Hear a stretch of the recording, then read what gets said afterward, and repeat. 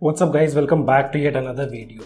So we have a new update rolling out for OnePlus 8 series. Also the same update is being rolled out for OnePlus 9R too. So in this video, let's quickly take a look what all changes OnePlus have done with this latest update for OnePlus 8 series and OnePlus 9R. So without wasting any more time, let's get started. Here we have our OnePlus 8 which is running on the latest build of OxygenOS based on 12.1 which still comes with 5th May 2022 security patch. If you talk about the version, previously version was C.20 and now the version have been upgraded to C.21. Previously I wasn't able to do a complete review, but for this build I'll come up with the in-depth review of this particular build in which I'll cover almost everything like camera performance, charging speed, gaming and other stuff. And most users are yet to receive this update, so if you guys haven't received the update, you can download the files from the description below and try to perform a local upgrade. But most users are also facing issues with locally updating the device, so in that case we don't have any other option, you just have to wait for the OTA update. And guys, before moving ahead, let's keep a like target of 500 likes on this video.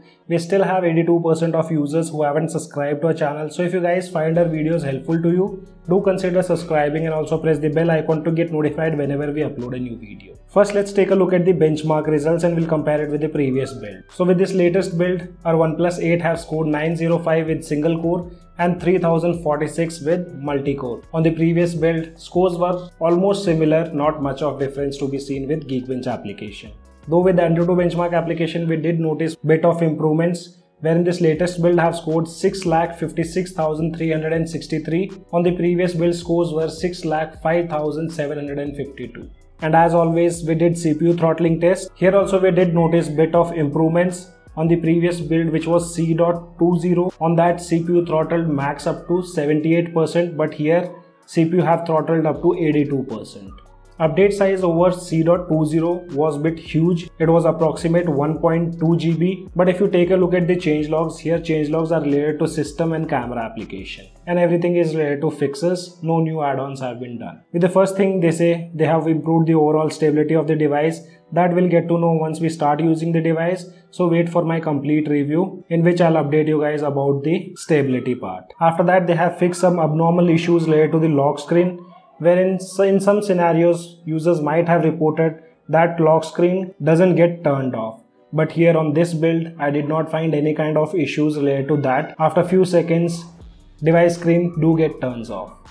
Then the next fix is related to quick launch services. So if you guys aren't aware about quick launch, so that can be found in the settings page. Just search for quick launch, and for this you need to set in fingerprint unlock to use this service. So using quick launch services, you can access to 5 applications directly while unlocking your device using fingerprint unlock. OnePlus says they have fixed some gesture issues while using these services. So towards the right hand side, you can see that video was recorded on previous version which was C.20. On that also, I never had any kind of gestures issue while using this service. For me, it was working fine on the previous build and this build also. And at last, they have also fixed the issue in which camera used to crash whenever they used to turn on the ultra steady mode. Towards the right hand side, that's a video which I recorded on the previous build. And once again, I never had such issues on that build too. Though these bugs are not encountered by every user, but some users might have reported this issue. Depending on their feedback, OnePlus is continuously working on the fixes. So guys, these were the changes what OnePlus have done with this latest update of OxygenOS 12.1 version C.21. I'll be soon posting a complete review, so stay tuned for that. And also make sure to let me know in the comment section below what all bugs you have been facing on OxygenOS 12.1.